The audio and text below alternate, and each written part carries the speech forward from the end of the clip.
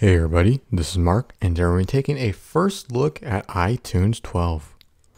So launching the app, as you can see, the icon is new, which is pretty cool.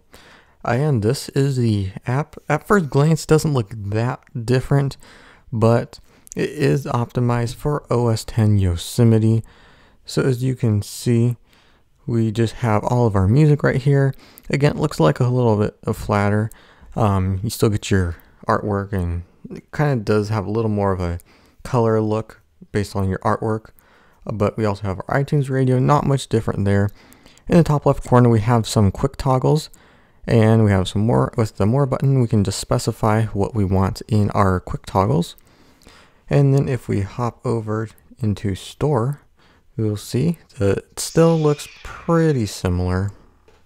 One thing that I do like is the new loading bar at the top. I think that's kind of cool.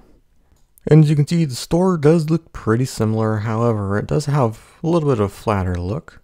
If we search up something in the store like your favorite podcast, the Weekly Apple News, or WAN for short, as you can see, everything does look pretty similar, kind of grayish and whiter and flatter as well. Anyway, that's all for this real quick video.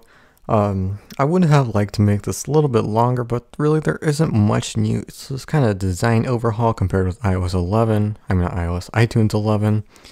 There was quite a few new things where mainly this is design and beauty with this iTunes 12.